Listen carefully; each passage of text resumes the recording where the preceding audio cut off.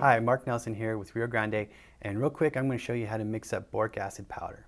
First of all, what we're going to do is we're going to take some denatured alcohol or methyl alcohol. Both work really well, but a lot of times we just use the denatured alcohol because it's really easy to find. We pick it up at the hardware store in the paint section.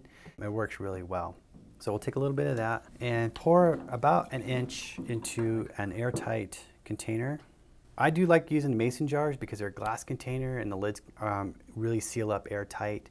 What can happen over time is that the alcohol will evaporate, so you want to make sure you get a good seal on that.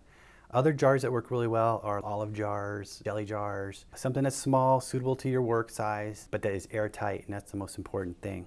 What we're going to do now is we're going to add the boric acid powder. What we want to do is get about a 50-50 mix. That works really well. We'll just sprinkle some in there.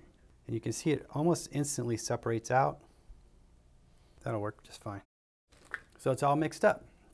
Now in order to use it, we can do it a couple of different ways.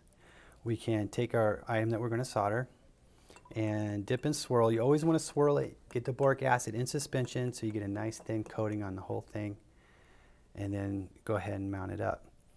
Now in some cases that might not be possible. You might have a really small or delicate piece. You can definitely take a flux brush. There again, always swirl it, get it in suspension, and you can paint it on wherever you need to go. And when you're done, you can do this if you want to. You can light it on fire, and that'll burn off the alcohol, and what it's going to do is leave a nice light skin of boric acid powder that's really going to help you keep from getting fire scale. I hope this helps. If you have any questions, you can contact us at riogrande.com.